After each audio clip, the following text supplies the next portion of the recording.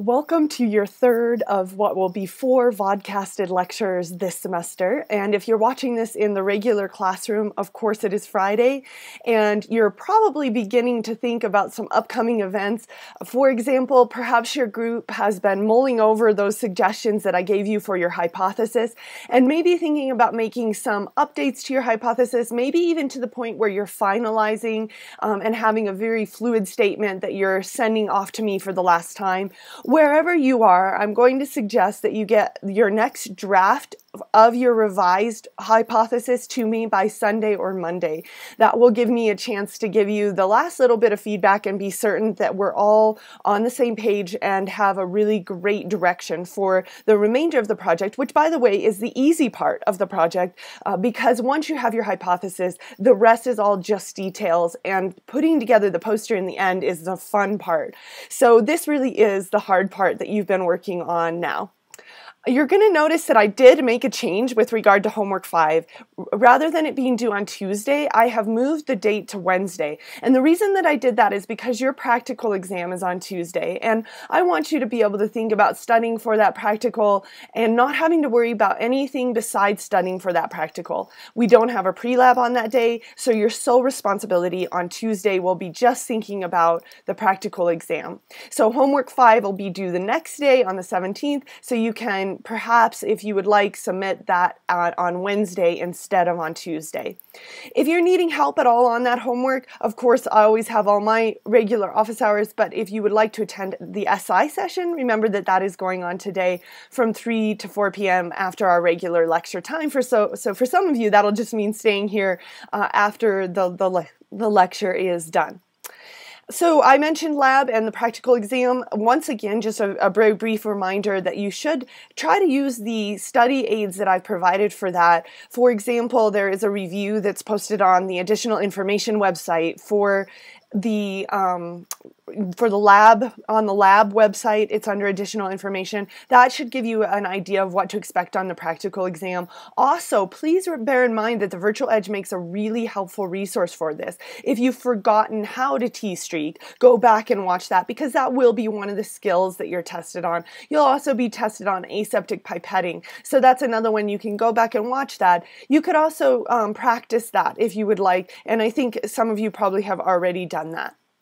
Okay, let's go ahead and jump into what is probably one of the most exciting topics in all of microbiology. And I think by now you guys know how stoked I get about prokaryotes, but one of the reasons is because they are the only group of organisms that are capable of being chemolithoautotrophs. Now, that's the sexy term, right? We remember that that means that they are autotrophs, so they're self-feeders. That means they can take carbon dioxide, inorganic carbon, and build it up to make their own organic carbon, self-feeders, autotrophs. But notice that they're chemo, so that means they're using chemicals, and if we're even more specific, chemolithoautotrophs. That literally means these particular bacteria and or archaea are eating rocks. Lithotroph, rock eaters, inorganic compounds are serving as their breakfast. So I have a great picture, and this was actually drawn a couple of years ago by one of my students named Cameron, and I thought he did a fantastic job, and maybe it'll bring lithotrophs to life a little bit for you, because these again are rock eaters. So if you think back, and I hope most of you have seen The Never-Ending Story or read The Never-Ending Story, remember the rock eater in that? Well, this is what lithotrophs do. They chow down on rocks for breakfast. So this is the picture that Cameron made, and I'll just hold that up. You can see there he's got written chemolithotrophs rock. They do, they rock. So let's talk a little bit about them. We remember that, so let's just write down prokaryotes are alone in their ability to use inorganic compounds as an energy source. And remember that they will probably live in very close, sort of close love way with those organisms that are creating these inorganic compounds as a byproduct. So remember when we talked last time, we had talked about the idea of anaerobic respiration. And remember, with anaerobic respiration, something besides oxygen was the last member of that electron transport relay team. And one of the things that could be a terminal electron acceptor, we talked about when sulfate or sulfur could serve as a terminal electron acceptor, and it makes that really smelly hydrogen sulfide gas, right? Well, hydrogen sulfide gas, chemolithoautotrophs are like, yeah, breakfast, right? And they're going to chow down on that. So the byproducts of anaerobic respiration, such as hydrogen sulfide gas, such as nitrite, things like that are going to serve as the energy sources for these rock eaters. So you can see how they would like to live in an environment near these anaerobically respiring bacteria, even though chemolithoautotrophs themselves are generally aerobic bacteria. They're generally using oxygen as their terminal electron acceptor. So here you have our anaerobically respiring bacteria. They're generating something like H2S or something like nitrate, and the chemolithoautotrophs are like, woohoo, I eat you for dinner, and they'll take their byproducts, hydrogen sulfide or nitrate or other ammonia, or things like this that they're going to utilize as their energy source, and they'll rip and strip high energy electrons off of them. So they're not unlike us in that strategy, ripping and stripping high energy electrons off of their energy source, which instead of being donuts is rocks. So let's talk about the types of inorganic chemicals that can serve as energy sources for these bacteria. Some of them quite literally eat the very explosive hydrogen gas. These are hydrogen bacteria, so they'll rip and strip their electrons off of hydrogen gas. There are some that, as we mentioned, eat hydrogen sulfide gas. These are called sulfur bacteria. And in fact, I'm going to talk in just a moment about one special sulfur bacterium called Thiobacillus ferrooxidans. And Thiobacillus, right, thio, I know Sakun right now is probably recognizing that term as meaning sulfur. So here is a sulfur-eating bacillus, and ferrooxidans, ferro, iron, right? That's oxidizing iron. I bet Jesse is recognizing that, right? The oxidation of iron. So Thiobacillus ferrooxidans is not only a sulfur bacterium, but it's also an iron bacterium. It eats reduced sulfur, it eats reduced iron. So the ferric form of iron is what it sees for dinner. We also have those bacteria that are called nitrifying bacteria. We can split them into two groups. The first type eats nitrite, oxidizing that form of nitrogen, but type 2 oxidizes ammonia. Imagine that. So in the soil, we can imagine these being very important in the nitrogen cycle, but if you think about something literally living off of your household ammonia cleaner, that's what type 2 nitrifying bacteria are capable of. And obviously they're going to come up again because yes, they do play a pivotal role in that nitrogen cycle.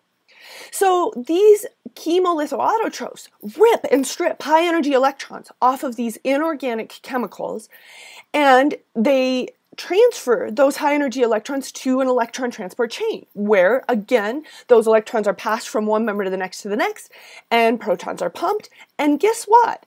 Oxygen usually serves as their terminal electron acceptor. So even though they're eating rocks for dinner, they are aerobically respiring organisms. So they share that with us. They just don't share what they like to eat as their energy source with us. What we might guess now, and I was talking, I believe it was with John the other day, we were talking about chemolithoautotrophs and how although they can't generate as much energy from these compounds, they don't generally have very much competition, right? There aren't that many forms of life out there, and certainly no eukaryotic forms of life vying for hydrogen gas as the energy source. I mean, it's not exactly your most competitive world there. So although they can't generate as much energy per hydrogen gas molecule, they don't have a whole lot of competition. They thrive in extreme environments where reduced inorganic compounds are often found and where they don't often have a whole lot of competition for those particular energy sources. So let me talk just a moment more about Thiobacillus ferrooxidans, and I want to take you to my hometown of Leadville, where we've already visited once before. Remember in Lab 6, we isolated an acidophilic bacterium from the acid mine drainage from the the site in Leadville, and I'm going to show you a picture again of that site that I took this summer right along the bike path, which is it's a bike path that goes through all of the interesting mine regions around the town. It's absolutely gorgeous. You can see Mount Massive in the background here. You can see Mount Elbert would be over to this side, the two tallest peaks in the lower 48.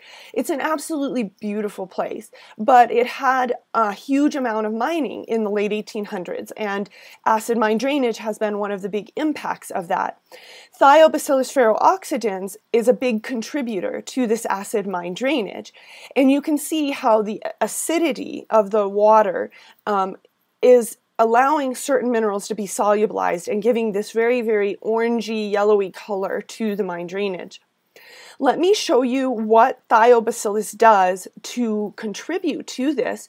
It literally eats rocks, and actually this is so close to home because when I was a little girl, we used to use as a doorstop a big piece of iron sulfide. So let me bring this reaction up that is catalyzed by thiobacillus ferrooxidans so that you guys can see that reaction. And hopefully some of you are recognizing this is iron sulfide here. So iron sulfide is oxidized. So notice that there's a ferric form of iron that can be eaten for dinner and a reduced form of sulfide that can be eaten as well to give an oxidized form of the iron. So this becomes the ferric form. This is ferric oxide. And sulfuric acid. Yeah, sulfuric acid, right? You guys are thinking, man, that is one wicked strong acid, and it is, and it leads to a lot of solubilization of other minerals in the water. So this is how thiobacillus is contributing to acid mine drainage. But maybe I'm hoping that some of you are recognizing this, and especially I think we talked a brief amount about it, and maybe you're recognizing this, Dan, maybe I think you were the one that finally came up with this. This is fool's gold or iron pyrite. So we had a big piece of fool's gold that served as our doorstop when I was growing up in Leadville. Okay, so let's go ahead and move along. It's hard to leave behind the rock eaters because they are really one of my favorites, but we really need to focus at this point on what is perhaps the most important group of bacteria.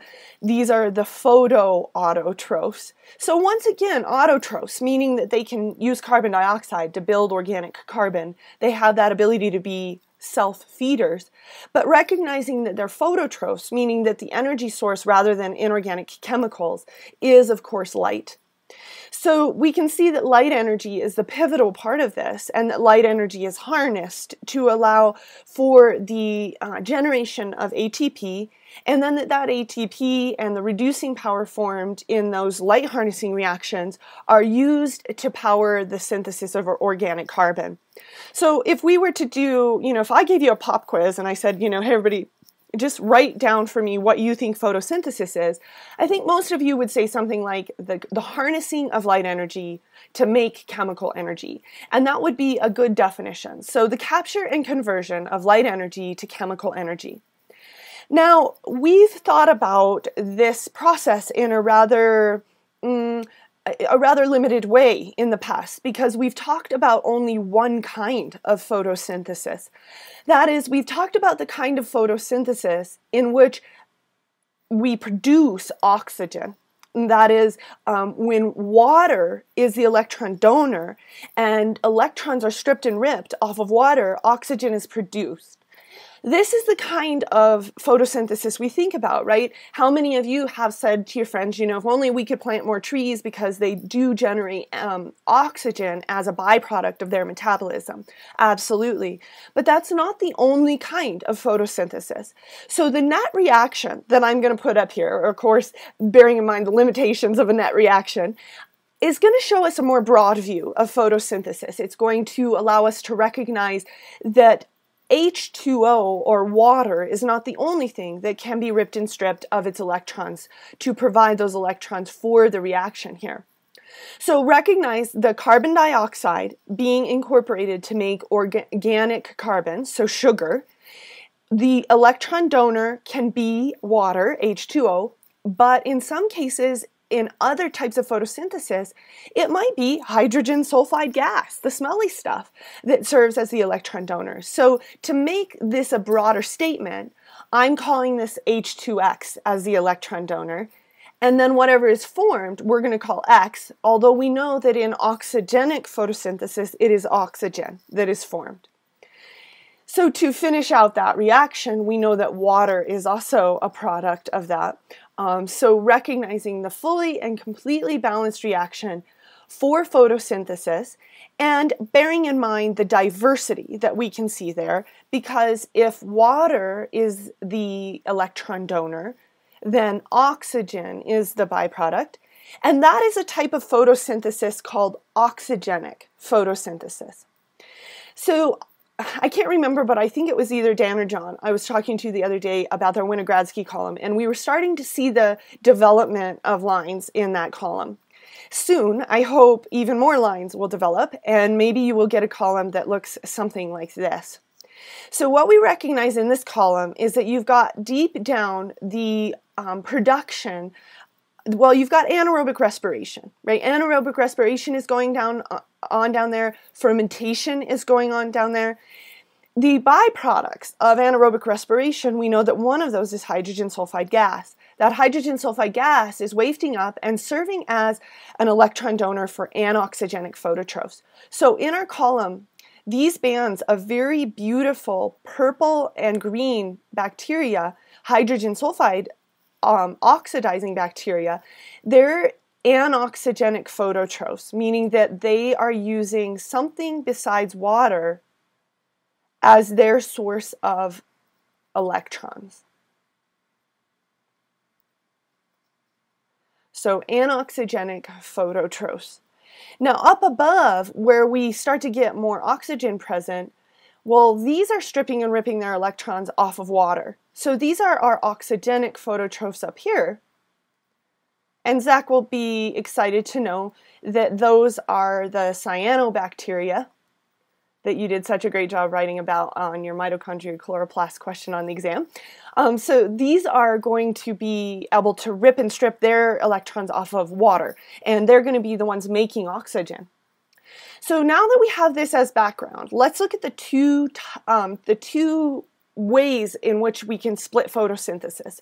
That is to say, we can split it into two parts. There are the light-dependent reactions, and there are the dark reactions, or the light-independent reactions.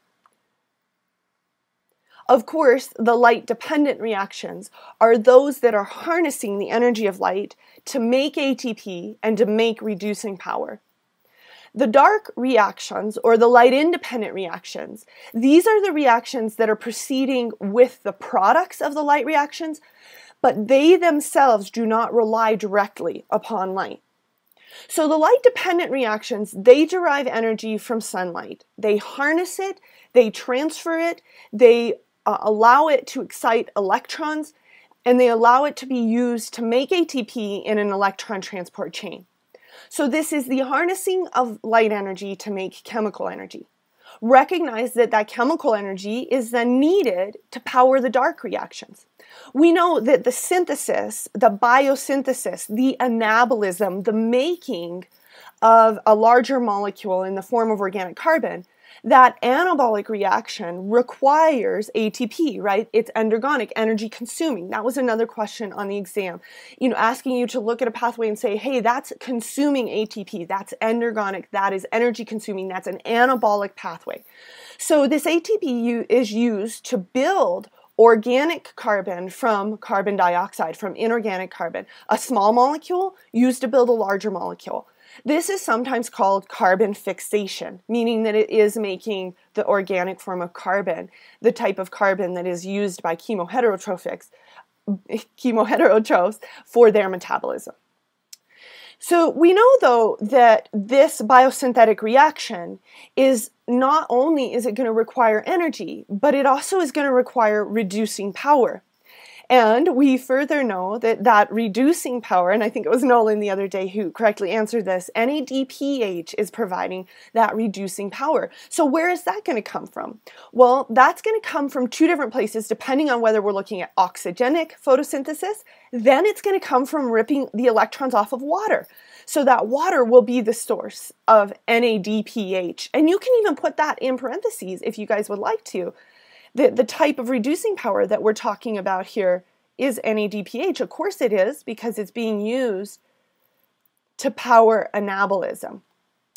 So when water is ripped of its high energy, or excuse me, it isn't high energy at all, right? The light is what excites it to make it high energy. So when water is ripped of its low energy electrons, that is going to leave as a byproduct oxygen. And that's where we get the name oxygenic photosynthesis. It's because these organisms produce oxygen, because they produce oxygen. Don't get hung up on that, because sometimes people on their exam will tell me, oh, oxygenic phototrophs are called oxygenic because they require oxygen. And that's not why they're called that. They're called that because they produce oxygen. And again, our very favorites, the cyanobacteria, are a great example of this. So although plants and algae are also oxygenic phototrophs, bear in mind that more than 50% of all photosynthesis is done by the bacterial world. So they're playing a huge role in this, as well as plants and algae. Now, the other type of photosynthesis we know is anoxygenic, where they're using something else for their reducing power. In fact, something like hydrogen sulfide, ripping and stripping electrons off of that molecule. They do that because they simply don't have the oxidizing power to rip and strip the electrons off of water. So these anoxygenic phototrophs still can produce reducing power. This is things like our green and purple bacteria. So they provide reducing power as well. Now you might be thinking to yourself, why did Rachel not put these into the light-dependent box? You know, over here we've got the yellow light-dependent reactions. Why didn't she put the anoxygenic phototrophs into that light-dependent reaction box? I didn't, because they tend to absorb wavelengths of light that are closer to the IR. That is between around 800 and 1040. So they're not particularly visible to our eyes. And that's why I thought I would differentiate there, so that you would recognize that the wavelengths of light that they're using may not be visible to us. But in any case, this reducing power is required by the dark reactions, the light-independent reactions. They consume reducing power, right? They're reductive. They consume ATP, right? They're endergonic. So we recognize those as needing the products from the light reactions. Marvelous. Now, the next picture is one of my favorites because it allows us to make a broad statement on one characteristic that characterizes all of our phototrophs, and that is makes them all beautiful, because when they're absorbing light, they have to be pigmented. So we have the beautiful cyanobacteria in the upper three quarters here, these upper two pictures. We have one of my favorites, Nostoc. Notice that Nostoc lives in communities. It lives in communities where they actually divide labor amongst the cells. This one you can see is specialized. It's specialized to fix nitrogen, and none of the others do that. So it fixes nitrogen for all the others, whereas all the others give it organic carbon. Oh my gosh, right? These live as a community. It's so cool. And then we down here on the lower right, we see the purple bacteria, where they have their purple pigmentation. They're anoxygenic rather than oxygenic phototrophs. So let's talk about these pigments that typify our photosynthetic bacteria. So chlorophyls, carotenoids, and phycobilins, these are all colored pigments that are used to capture light energy. And depending upon the color of the pigment it will affect the wavelength of light that they can absorb. So, for example, chlorophyll A, it's a green colored pigment. Well, that means that it absorbs light at about 665 nanometers and about 430 nanometers. And those are in the blue, well, they're the red and the blue respectively, right? The red and the blue respectively. So that means that chlorophyll A transmits green. We see green because it's absorbing the red and the blue. So chlorophyll A is not only phenomenal in its coloration, but chlorophyll A is a wicked strong oxidizing agent. That is, it has an incredibly high desire for electrons. So it can rip electrons off of water. And that's where it differs from the pigment that you see, the primary pigment that you see in purple and green bacteria, called bacteria chlorophyll. Again, it absorbs light at about 800 to 1040, meaning that it is not near as strong of an oxidizing agent as chlorophyll A, and it can't rip electrons off of water. Instead, it has to rip them off of something like hydrogen sulfide gas.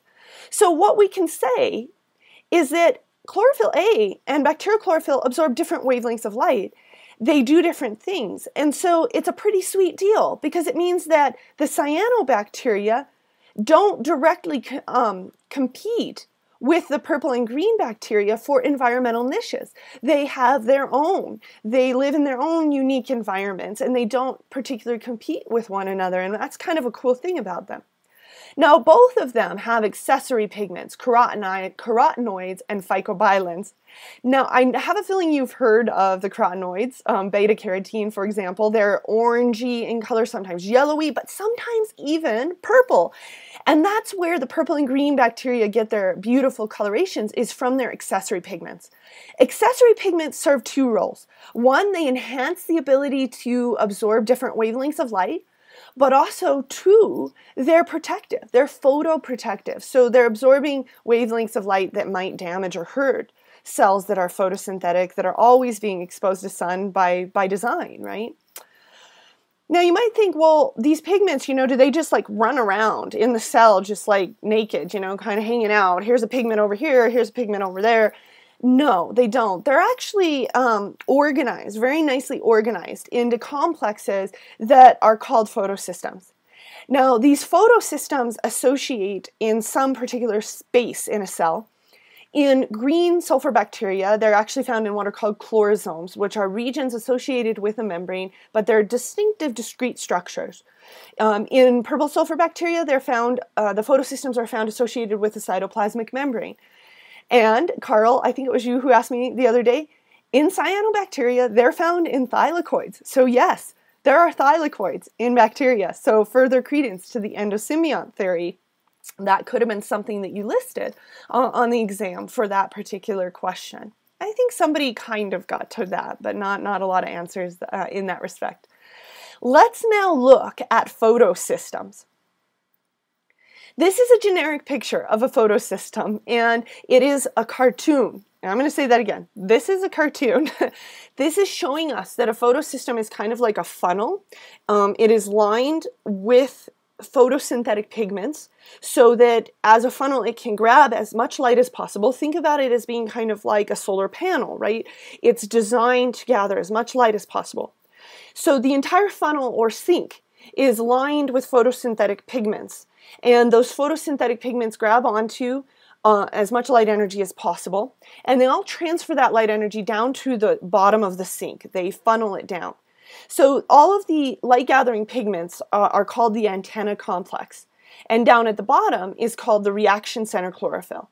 So when light hits these antenna complex pigments, the energy is transferred down, like bing, bing, bing, bing, bing, bing, bing, and it's transferred in the form of something called excitons, which maybe, Brianna, I know you study a lot of math and maybe some physics. You maybe recognize that these are electron hole pairs. But if you don't, just bear in mind that energy is transferred to the bottom of the funnel and to the reaction center chlorophyll, where electrons are excited. That is, they're given a much more negative standard reduction potential so that they'll transfer their electrons to the top of an